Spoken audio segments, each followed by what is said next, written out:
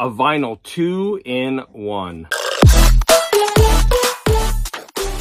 Hi, welcome to Garage Geek. So in part 1 of this video, Mark Morris said something interesting. So let's hear what he has to say. A double record without a bad song on it. Now, if you want to know which album he was talking about, then you're going to have to watch his Saturday night chat. But I decided to grab 2 double albums that I feel do not have weak tracks on them. Now, unfortunately, both albums that I grabbed are copies that I've had for a long time, and they're not in great shape. So the first one I'm going to talk about is Electric Light Orchestra's Out of the Blue. Now, I don't feel this album has a weak track on it. As a kid, I devoured this album. I would play it all the time. And as you can see, my copy is just beat up.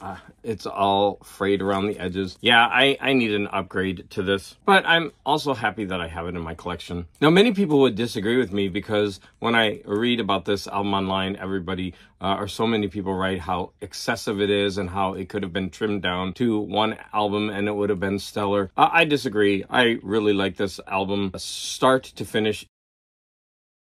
So the second album that I'm going to pick, it should be no surprise to anyone who's been around on my channel for a long time, and that is Frankie Goes to Hollywood's Welcome to the Pleasure Dome. Now, again, this is a beat-up copy. It's all stained. I did not do those stains. This album is just great. Start to finish. It's symphonic. It has some interesting sounds. There's different styles of music on here. It's really a great album. Now, of course, it has the big hit, Relax, which this song tickles me to death. Because if you examine the lyrics to this song, they're filthy. And I just laugh thinking of the whole country and the whole world singing along to the song, because every time you sing along to the song, you're basically engaging in anal sex. And I love how subversive that is. Now, listen to the lyrics. He's saying, relax, don't do it when you want to come. And so he's telling him to slow down. Don't finish yet. And everybody's singing, relax, don't do it. I just laugh so hard. Okay, that's got to be the greatest song in the world, and I say that is the gay national anthem. Relax. Don't do it. But anyways, this whole album is phenomenal. So thank you, Mark Morris, for that idea. I just thought it was great and decided to run with it. Now, JT's Record Room is also having a contest where you have to show 3 albums with food on them. And I'm actually having a lot of trouble finding albums with food on the cover.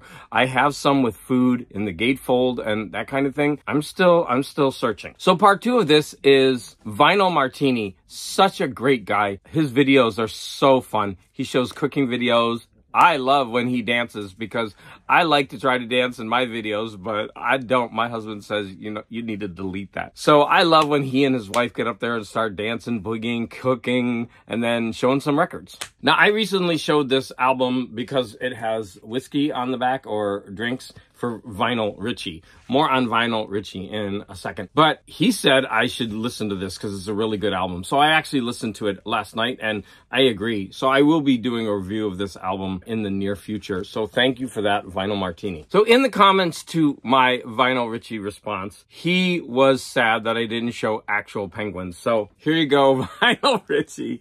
This is the Penguin Cafe Orchestra. And if you've never heard them, you're missing out. It's mostly, I think it's instrumental, and man, are these songs good. So this is the Penguin Cafe Orchestra. So there you go, Vinyl Richie. There is a penguin.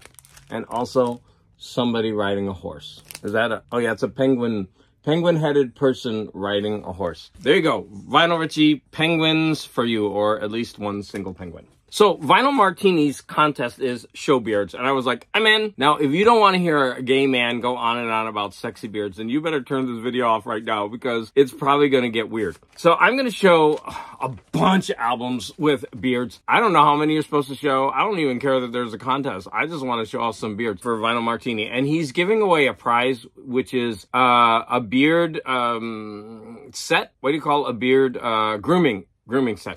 And I want the prize for him to come to my house and like fix my beard because his beard looks perfect. So I need to know how to do that. So he needs to come and give me a demonstration. So that's what I want if I win Final Martini. So let's start off with this guy on this Kingfish album. Like, he's rocking that beard. It's wavy. And look at his mustache going up like that. Having no shirt, that helps as well. Here we got Jethro Tull. Look at this beat up copy.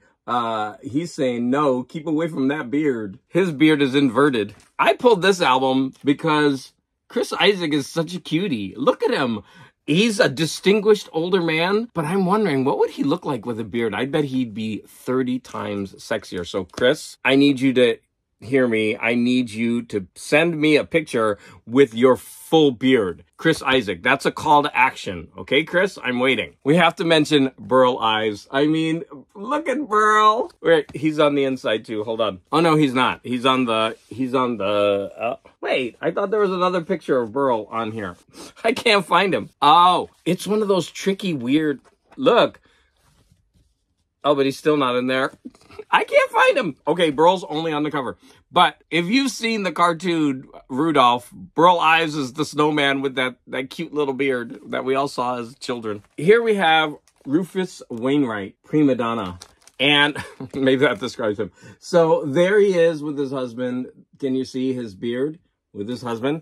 And if you open it up, actually, he looks quite distinguished with the beard. And there he is with his mother. There's Rufus.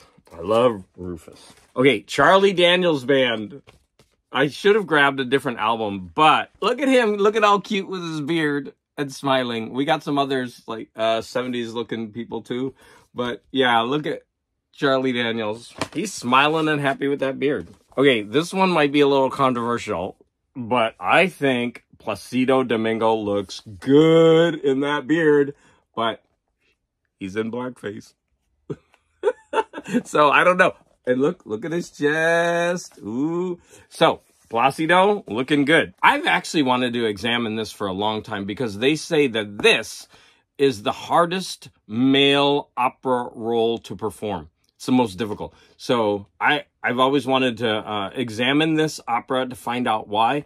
And I need to do that. I like that. If you're interested in having me break this down, please let me know in the comments. So, of course, the Bee Gees came to mind. So I grabbed this Barbra Streisand album, and there you have Barry Gibb with his very short beard, but hey, he's got more hair than beard. Now, this guy doesn't have a beard, but I figured as long as we're talking about sexy guys, I wanted to show it. So look at this. I friggin' love this album cover, and look at that. Hot, sweaty. Just pretend he has a beard. Ooh. Just look at it again. Wow. We got some new age beard coming up. We got Paul Winters. There he is. Yeah, people are going to laugh for me showing this album. I don't care. Yeah, I like new age. One of my favorites, Peter, Paul, and Mary. So here we got a twofer.